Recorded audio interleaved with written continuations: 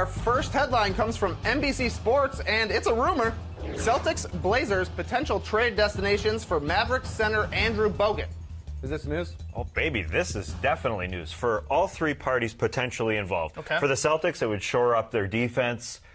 They're struggling. Defensive rebounding, they're towards the bottom. Second chance points for opponents, they're towards the bottom. For the Blazers, he'd set some mean picks for that guard-centric offense and also shore up their defense.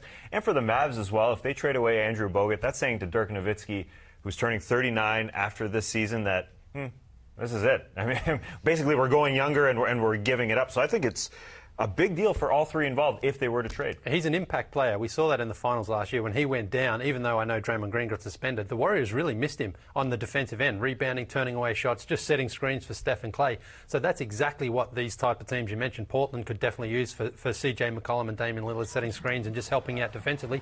And also for Andrew Bogut, because he's in the final year of his contract right now. He wants to showcase teams that he can still be an important player in the league. Yeah, he's still a young guy. Yeah, he's not going to do that on the Mavericks, who are very, very unlikely to make the playoffs this season. So he wants to sort of showcase his talents coming into a free agency season. Say, look, I can still be an important player and still has a big role to play on someone's team. You could see why it makes sense for both of those teams, Blazers and Celtics. They could use a piece like him. What would it take, though, I'm curious from you guys, to get a guy like Andrew Bogut? Is it as simple as like a first-round pick?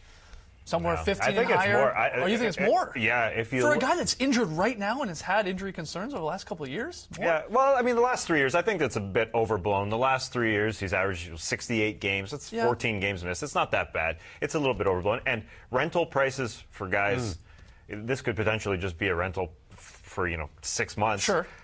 It's gone up. The price has gone up. Look at, like, Aaron Aflalo. Yep. The Blazers Young got pieces, him. Yep. Yeah, there's a lot given up.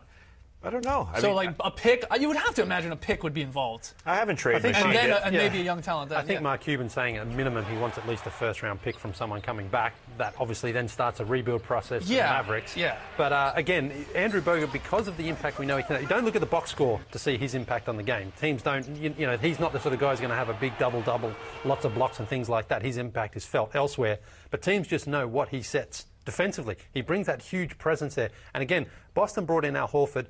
He's been injured, he's missed a few games, but he hasn't been the rebounding presence they wanted him for. If he can slide over maybe to the 4, frees up his game, plonk Bogut in the middle, it really changes things for the Celtics. Well, you look with the Hawks, what Al Horford wasn't able to do defensively on the rebounding. He couldn't. I mean, that's not his forte. It's not what he does. They brought in Thiago Splitter. They tried other things. Al Horford is a 4 who's masqueraded in a 5-man's body. He's playing alongside Amir Johnson, who's just not a defensive rim protector. Andrew Bogut would be exactly what they need and, could propel them to that defense that we thought coming into the season. We're penciling them in second, third place. Could they rival at least the Toronto Raptors? They haven't been that. I'm with you guys. I think it's news. I don't think this trade's going to happen in the next week or so, but I really could see, especially with the Mavs struggling 5-17, worse in the league right now. In the new year, why not? The idea, especially with his contract situation, as you said there, Lee, shipping this guy out. So we agree. It's news.